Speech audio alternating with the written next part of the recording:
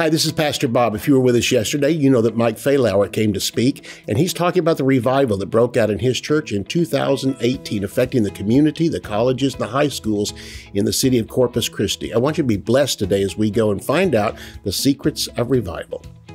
For more than 40 years, Bob Yandian has been an expositor of the Bible, making seemingly complicated doctrine easy to understand. Grab your Bible and study the Word of God with Bob Yandian. Hello, this is Pastor Bob Yandian. Welcome again to Student of the Word. And this is really part two, a continuation of what we began yesterday with Mike Fehlauer. We have been friends for years in the ministry. We've had great times together. We've had great times of just, again, ministering together. And actually from both of us, we started at small areas and God has just developed our ministry. He's the pastor of New Life Church in Corpus Christi, Texas. We began yesterday. If you weren't watching yesterday, go back to YouTube. You can find those archived right there or even on our website. But coming back to it is that 5 years ago, a revival broke out in Corpus Christi, which began in his church, but spread over to the college campus and has made Charisma Magazine 3 times. And with all the things we're seeing happen today, it's happening so quick that you may not even have heard what was going on down there because it was isolated to his church. A couple other churches in the country it was happening to, but now we're seeing it start to spread. And I just believe we're on the verge of the greatest revival the world has ever seen, and leading up to the coming of Jesus Christ. So he talked to us yesterday about the revival. And again, as I mentioned, if you're ever near Corpus Christi, Texas on a Sunday, come to New Life Church. You'll be tremendously blessed. Great praise and worship and a great atmosphere of the presence of God, as well as the preaching of the Word of God. So again, you'll be blessed. Mike, yes. Great to have you back. It's great to be back, Pastor Bob. Yesterday we talked about the revival, kind of how it started, how it spread, the change in the students, the numbers of salvations, water baptisms. Yeah. How about getting into it? Let's talk a little bit about the miracles that have happened. Well, it's starting off, there have been so many. There was a gentleman back in 2018 that had, I think, liver cancer, and he only had his doctor. He's sitting in the doctor's office. They went through this whole thing, and the doctor said, "You've got liver cancer at stage 4, and you've got about 6 months to live. So whatever you're going to do, you need to do it." And that was it. And then he walked out. And while the guy's sitting there trying to wrap his head around what he just heard, he gets a text from a lady from the church that they used to work together in the same company, but they don't work together anymore. The Lord dropped him in her heart. She texted him. She said, "I know this is random. I know we haven't talked for quite a while, but there's an outpouring that's happened at my church. And we're meeting this Wednesday or tonight. And I want to encourage you to come." She had no idea the diagnosis he had just gotten. He went forward during the altar call and was just praying. And people gathered around him, not knowing what was going on, but they just laid hands on him and prayed for him and just generally praying for him. And he just knew that he was touched. Well, the Lord had touched him. And so he had a doctor's appointment, I think the following week, to do like this exploratory thing. They went in, they were there for I don't know how long, it was over an hour, maybe longer. He comes out and the nurses are standing there and they're just smiling at him. And they basically said, "You need to talk to the doctor." The doctor comes in, he says, "I don't know how to explain this. I don't know what happened, but that cancer is gone. There's no..." So, I mean, that was just miraculous. Yes. We had a young lady who wore glasses and hearing aids, and the Lord healed her. That was 5 years ago. To this day, she still doesn't wear glasses or hearing aids. Last year, we had a little baby that fell and had blood pooled on the brain. The baby was in the hospital, couldn't gain weight. The doctors were thinking they're going to have to perform surgery on the brain. And the parents don't attend the church, but a friend of theirs attends the church. They called Mario, our youth pastor, and they said, "I asked the parents if it was okay for you to come pray for this baby. She's in ICU. Well, can you come?" It was Sunday night after the youth meeting. So Mario and one of the youth went over there and laid hands on the baby. And the Lord miraculously healed that baby the next day. The pool of blood was gone. Wow. The baby also had some fractures. They couldn't even tell that there was anything that had been broken or fractured. The baby couldn't gain weight. the baby gained, I forget how many pounds in just a matter of days. And so that was really remarkable. It was just like something out of the book of Acts. Yeah. Yeah. One thing I like to admonish ministers, they often say, I don't want to talk about all the healings and stuff. I understand that, but we don't want to brag on ourselves. We're not bragging on ourselves. No. The revival in Acts chapter 19 that happened at Ephesus, and God did special miracles by the hands of Paul. And from their bodies were taken handkerchiefs and aprons, but it didn't tell any of the healings. It didn't tell any of them. It just said this happened. But one specific one was the 7 sons of Sceva. And it went into such detail. Told who their parent, who his dad was, their sons of Sceva. It started talking about where they came from, how they operated under demonic things. And when Paul heard about that, he wasn't even there. I mean, these guys tried to cast out a devil in the name of Jesus that Paul guy preaches. And that's when the demon answered, I know Paul and I know Jesus, but I don't know you. And but anyway, they ran out of the house. The Bible says they were naked. By the time they got to the front door, one man stripped the clothes off of 7 of those guys. They ran out the door naked. Then it said it was known throughout all of Ephesus. So the leader or the reporter from the Gazette must have been out there and took pictures of these 7 naked guys running out of there. That caused such a change in the entire city that the next day they came and they started burning their witchcraft. Yes, that's right. And then churches formed out of that. There are key ones. They're so important. I often tell ministers, look for the key ones that you saw. We don't, sure, if all we want to do is talk about the miracles, we could be bragging on, we've got it better than you guys. But when there's a key one that changed it, and that's what happened. Yeah. I want to talk for just a moment about the conviction of the Holy Spirit. Oftentimes we try to reduce this. Why they like to hear about what happened with you, they try to go over here and reproduce it. And it's not reproducible like you did it. Every revival is unique. Not only the ones that happen throughout history. When revivals break out across the country, it's not the same in Washington State as it is down here in Florida or Texas or whatever. Something is unique about it. But the one common denominator is they come back to the importance of the Holy Spirit. Yeah. Revival comes back to the Holy Spirit. And so you want to talk about that, the conviction ministry? Yeah, absolutely. Let me lead into that quickly by saying we were, New Life Church was, we were a good church, but we could have probably been defined more as like a seeker-sensitive church, an attractional church model. And I never thought that. Honestly, and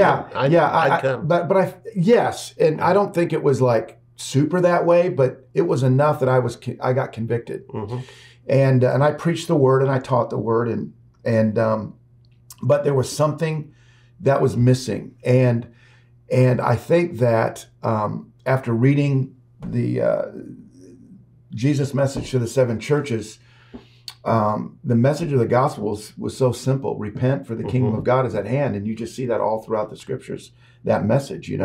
There's different aspects or facets to that diamond, but it's still the same. And so the very first thing, as I said at the other broadcast, that the Lord dealt with me about was give an invitation for repentance. And that was outside of my comfort zone to be that direct with it. But once I did, it was like the Holy Spirit had the room and the space to just move on people's hearts through deep conviction. People were repenting for sins that nobody knew about. I mean, it was, oh man, you can't manufacture that in the natural.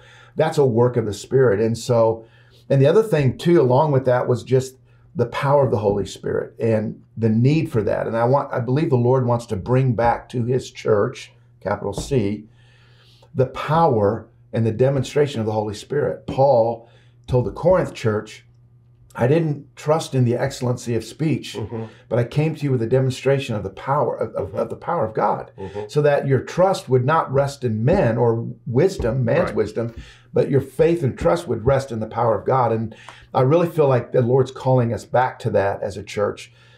He certainly was us. And so, that message has been predominant. And even with our teenagers in the schools, in the college campuses, man, these guys that are preaching, and I got a bunch of young preachers, men and women, that are out there preaching, and they are unapologetically preaching, repent, for the kingdom of God is at hand. And it's amazing how the Holy Spirit moves on someone's heart and draws them. Yeah. Well, I think of what Paul said, that you mentioned it's not in man's wisdom. But men always try to complicate things. And even, denominations try to complicate things. I know you gave your life to Jesus, but we want to see that change in your life. Well, if they truly gave their life to Jesus and they're following after him, it will change. And it'll be seeing things you'll change, but you didn't try to change. When you try to change to prove to people that you've been saved, then you put works back in the whole thing. Right. But Jesus said, pardon me, not Jesus, the Old Testament says that the plan of salvation is so simple, a fool couldn't err in it. Mm-hmm. And people say, why do you put it on such a low level so we can all get saved? But it really irritates the educated. It irritates the wealthy. It irritates the theologians, who try to, if they can't complicate salvation, they try to complicate the Christian life.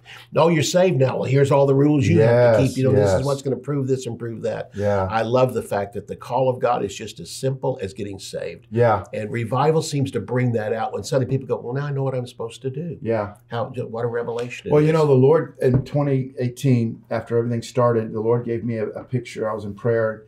He gave me a picture of John the Baptist from the verse, that the description of John, camel's hair, leather belt, eating locusts and honey. And I felt like the Lord spoke to me. Hippie. Yeah, a hippie. I felt like the Lord spoke to me and he said, that's where I need my church to get back to. Yeah. That we as a church, including New Life, have picked up so many accoutrements that we think are necessary for us to be effective. And it doesn't have to be that complicated. That he need, just like John was the forerunner of Jesus, the church, we're the John the Baptist or the forerunner of the second coming. Mm-hmm. And I really believe it's just that simple. If we can get back to the simple message of the gospel, God can add himself to that. He will add him. We've seen him add himself to that.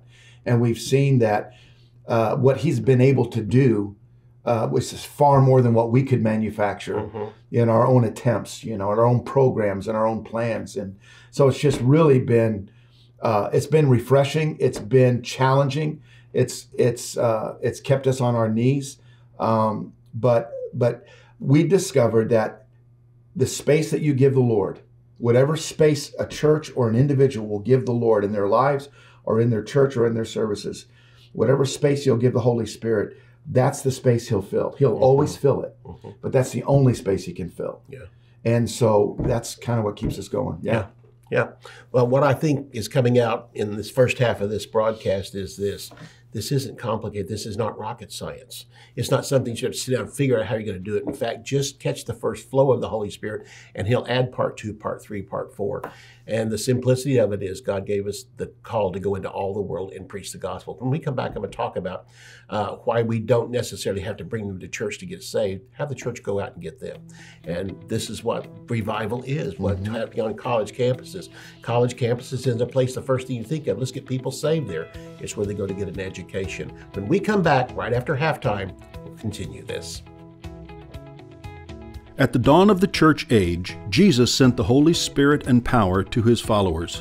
From Pentecost, they were led by his Spirit to blaze a trail through the hazardous maze of pagan cultures and religious legalism. Like wildfire, the gospel spread through the known world, bringing salvation to a whole generation and triumph and trial to the church. In a New Testament commentary on Acts, Bob Yandian explores the exploits of those sent to uproot the binding vines of religion and philosophy and to sow the kingdom of God. Through evaluations of early congregations and detailed descriptions of their cities, Pastor Bob walks us through the exciting, perilous adventure of the early church. Order a New Testament commentary on Acts at bobyandian.com. Theology Simplified is a practical guide to foundational biblical truth. Basic doctrines are not difficult, but easy to understand. They often become disguised as complicated or deep-sounding words, but the definitions are simple. Pastor Bob makes complex theological concepts clear and practical. 8 crucial doctrines of the Christian faith are demystified: redemption, justification, sanctification, reconciliation, predestination, election, propitiation, and glorification. These 8 precepts, essential for all believers to understand, come to light as you read and arrive at a deeper understanding of the finished work of Jesus Christ. To order Theology Simplified, visit our website at bobyandian.com. Bob Yandian Ministries is training up a new generation in the Word of God. Because of your generosity and faithfulness, this teaching ministry is able to change countless lives. You will never know until you get to heaven how many people received Jesus, were filled with the Holy Spirit, healed, or found God's will for their life through your support and prayers. If you would like to become a partner with Bob Yandian, visit our website at bobyandian.com and click on Partnership. Well, we're back with Pastor Mike Fehlauer. Mike has written a couple of books. We'll talk about that later in this broadcast. But what he's talking about here, you might be thinking, I can't take notes that fast or comprehend it all. You'll be able to buy it in book form. And today, I just want to mention this. You know, he was talking about John the Baptist before we went into the break. And it suddenly struck me, John the Baptist went out where the people were, not asked the people to come to the church where they were. Nothing wrong with getting people saved. Acts 14 tells us we can get them saved in church. That's the purpose of the gifts of the Spirit, that the Holy Spirit can speak to people and reveal the secrets of their heart. They'll give their life to Jesus. But I would have to say this, the other 95, 96% of those get saved were designed out there. And Jesus didn't say go into all the churches and preach the gospel. He said go into all the world and preach the gospel, but keep it simple. They don't need all your high education, your deep revelations. That's for later on as they grow in the things of God. All that John the Baptist taught was give your life to Jesus Christ. Here's the one that's coming. There he is, the Lamb of God, and then had water baptism. And from there they could get involved in and know how to get involved in the church. I think of the man that was healed at the gate beautiful. I mean, they didn't say, come on into the building, we'll get you saved there. They just said, what we have, we give to you. In the name of Jesus Christ of Nazareth, rise up and walk. He went walking, leaping, and praising God, but the sentence doesn't end there. He then followed them into the temple. We need to be out there leading people to Jesus Christ and say, come on, I'll pick you up Sunday and take you to church. Where there's a whole lot of weirdos just like us that come to praise and worship the Lord. So in the growth of your meetings, you want to talk about what's kind of evolved spiritually since that time and how one thing has led to another. You're unique. So don't everybody sit there and say, I'm going to write this down. We're going to do it exactly the same way. Give room for the Holy Spirit to use you, the area you live in, the temperament of the people that you're around, the part of the country you're from. But just tell us what's happened in your case. Yeah, well, we did, when everything started in 2018, we didn't really have a plan. There wasn't a playbook. Okay, well, now we're going to do this, and then we're going to do this, and then it'll evolve to this. We didn't whiteboard anything, like pull out a whiteboard and let's do it like this. We really were just following the leading of the Holy Spirit. Like, Lord, what do you want next? What do you want next? And just trying to allow the Spirit of the Lord to kind of orchestrate what He wanted done within the church and the lives of the people within our community. And so there was obviously at the very beginning of everything, so much was happening, and it still does happen within our services, whether it's Sunday or our what we call Heaven Come services that we do once a month. There was so much that was happening there, but then we began to see the Lord as the Holy Spirit began to fall, and as young people and older folks began to receive the baptism of the Holy Spirit, there was a boldness that they all experienced. And then there was a freedom that we felt like we needed to make sure that they knew they had. So it's one thing to tell them that they can't. That's great, but it's also something different to say you can. And we started telling them, hey, look, you can create your own pulpit. You can, everywhere you're at is an opportunity for God's voice to be heard and His presence to be experienced. And so it was amazing. We didn't have to tell them twice. And so all of a sudden, some of the life groups that our young adults had, not all of them, but some of those life groups kind of turned into preaching points or revival points, where they'd be in a student apartment housing for the college campus, outdoors, in the area or in the grass. And one of our young adults and some of his leaders preaching to 40 or 50 college students, and super simple, here's who Jesus is. Here's what He came to do. Here's what He accomplished. You can accept Him. But it's through this avenue of repentance and here's the love of God, and here's what that looks like, and then giving students an opportunity to receive the Lord. And so there's so many of those began to happen outside of the walls of the church. And then, of course, as we mentioned in the previous broadcast, we started seeing that also start happening in the schools. And where you have high school students, and they're literally the ones bringing the lesson, so to speak, or preaching, sharing a testimony, preaching from the scriptures, giving an invitation, telling students God loves them. You can repent and receive eternal life, and here's how you do that. So that's kind of, that's taken everything to a whole nother level, because now it wasn't just concentrated within the address of the church. Now it was happening throughout the community. Yeah. I think we talk about the power of the Holy Spirit. Honestly, I think most Christians don't even understand this. The main purpose of the gifts of the Spirit is to win souls. And we hog them all for services. Come here and we'll lay hands on you. Come here, you can see miracles. When the miracles should be happening out on the streets. The man that was healed at the gate, beautiful, a miracle happened. They didn't say, well, you have to get saved first, come to the church, and then you can get this. That's what it's for. The gospel includes the gifts of the Spirit. Go into all the world and preach the gospel. Lay hands on the sick, they shall recover. Cast out devils. These are all tools to win people to Jesus. And I think revival like this, going to a college campus, lets the students from your church speak to the students that are there. Let the young people from your church speak to the young people that are there, and show them by the simple laying on of hands. And so has that type of thing increased where actually the ones going out there to minister are getting more bold in their own ministry? Oh, yes, absolutely. 100%. 100%. And I love that. There are times where I'll show up to some of the things that they're doing.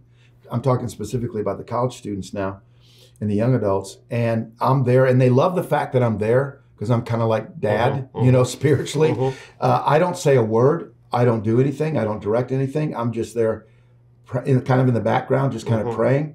And what I love is they're actually out there just doing what God's called them to do, flowing in the presence of the Lord and the anointing of God. And they're not looking over their shoulder wondering, well, what does Pastor Mike think? Does he like this? Am I doing it right? It's like they love me being there, but they act like I'm not there. And I just love that, because they're so, the Lord is moving through them, and they have such a sense of freedom, Bob, and liberty to do that. And we're seeing young men and women, man, they can preach. And I'm seeing they're preaching stronger than they've ever preached before. And it's anointed. And I'm like, okay, these guys are gonna these guys are powerful. It seems that I grew up in church, and there was some kind of formula. You want to become a missionary, join this missions organization, we'll show you how to do it. When really missionary work is simply evangelism, like going on the streets of where does your evangelistic ministry start, and where does your missionary place? If you're going to go call to Africa, well, God can't send you to Africa if you're not faithful in Galena, Kansas, or wherever you are, some little town where you are. To be faithful, this is where it starts, right here. And to go out there expecting God's power to show up and expecting people to get saved. When Jesus was ministering and signs and wonders were being done, it just said that after he performed all these miracles, many believed on him. You know what that meant? Miracles for sinners. We often say it's all for Christians. No, it's part of evangelism. And when they got healed, it says many. It didn't say all, which means even some, after being healed, will turn around and go, I don't want this thing, and go away. But think of it, they're going to have to stand before God, and he's going to say, I worked a miracle in front of your eyes. You still turned away from me. But with this happening, what I'm simply saying, folks, is revival is a time that when you send people out to get involved in it, individual ministries start to spring up everywhere. In the midst of all that, the Holy Spirit shows people what they're supposed to be doing. And like I said, from the revival of the Jesus days and the revivals we've come through, the charismatic movement and others, you get most of these ministers say that was during that revival time that Lord spoke to me and showed me what to do. This is happening all across the United States. It's in pockets right now, but each pocket begins to grow. God is not one that just specifically, I think I'll choose this place. He looks for open hearts. That's right. And open hearts is the key to the whole thing. It's the key to being a missionary. There's a girl in our Bible school, when I was in Bible school back in 1969, and she just came to school one day, and she was called the mission field. She said, anybody ever heard of Mindanao? And everybody said, it's in the Philippines. She said, oh, really? So she started looking up. She said, I had a dream last night of Mindanao. I'm supposed to go there. Well, in a matter of a couple of weeks, people were contributing money to her. The church did, things like that. And she had enough money that it's at the break, the semester break, she went over there, came back and told stories that were unbelievable. Somebody over there asked God to send somebody to their tribe, and she went over there and led the whole tribe to the Lord Jesus Christ, even including for the 2 weeks she was there, including the witch doctor. Wow. And so she came back and gave this, and as soon as school was over, she went right back there and based her ministry out of that place. Yeah. But it came during a time of revival. That was the charismatic movement going on. And even in our Bible school, we had a revival going on. Understand this, times of revival are times of refreshing, but the point of this revival doesn't last forever. But the results of it are the people become disciples to go out and do the same thing again. You don't need a gigantic revival, start your own. By just going out and being obedient to God. So with those types of things, I think about, people getting involved in the gifts of the Spirit. They begin to understand, I don't have to be Pastor Mike to lay hands on a sick person and see them healed. I can do it right here. Well, the strength of the Jesus movement, the reason why the Jesus movement, many historians believe it was probably one of the greatest movements. It says so on the screen. Yeah, that's right. Other than it has to be right. Other than the Second Great Awakening, of course. But apart from the Second Great Awakening, I think the reason why it was so far-reaching and so powerful is because it wasn't centralized around a specific preacher. It was hippies getting saved, preaching to each other, baptizing them, laying hands on them. It was the hippies ministering to the hippies. And of course, eventually you had men like Chuck Smith and others that kind of provided some oversight and some and pastoral oversight and all of that. But the reason why it was so powerful and it reached so far is because it wasn't centralized to one person and it wasn't centralized to one location. Now, there are revivals that you and I know about that it has been that way, and those are wonderful. Those are great. What's happening at New Life, what we've seen the last 5 years, and another reason why it's gone on so long is because it's not centralized around me, and it's not just centralized around one location or a specific service. It's gone, and it's the body, it's people understanding that I can preach the gospel, I can lay hands on the sick, I can baptize, I can, you know what I'm saying? And so how does the enemy stop that? He can get one guy and take him out and stop a revival, but it's tough when there's hundreds of them. Before we go, tell us about your books again. Okay, real quick. 4 Wednesdays in July. This is really a description. I've got photos, pictures, but it's a description of what happened when the outpouring took place in 2018. And then Ears to Hear is just an expansion of teaching on Jesus' message to the 7 churches. There's a lot of current examples, stuff that we're dealing with today. So this book will really help someone be able to interpret what's going on today through a biblical worldview. At the bottom of your screen is his address where you can call or write and get the books. And the other part that I want to tell you is, again, these are things that happen in this church, but can give you ideas. We can learn from each other. We just don't have to try to be each other. We'll see you next time. Thank you for coming, Mike. Great to see you again. We'll see you for the next broadcast. You can order resources, become a partner, or browse free articles and podcasts by visiting our website at bobyandian.com. Join our mailing list and receive weekly devotions and the latest ministry updates. If you would like to contact Bob Yandian Ministries, visit bobyandian.com and click on Contact. To contact us by mail, use the address on your screen. Thank you for watching today's broadcast. We'll see you next time on Student of the Word with Bob Yandian.